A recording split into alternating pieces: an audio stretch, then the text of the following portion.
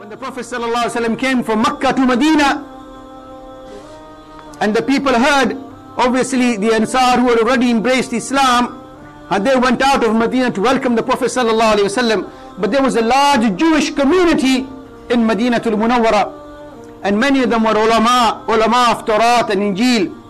And among them, someone highly respected in the Jewish community from a very respectable family was Abdullah bin Salam.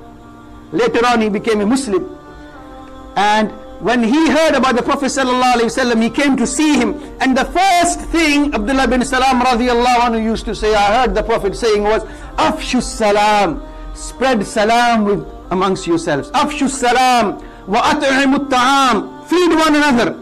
Afshu salam wa at'imu ta'am wasilul arham, and maintain ties. Tie your ties, your relations, your kins, your brothers and sisters, uncles and aunts, the close relatives, keep ties with them. Those who cut off ties, ulaika lahumul la'na. Allah has cursed the people who cut off ties with close relatives.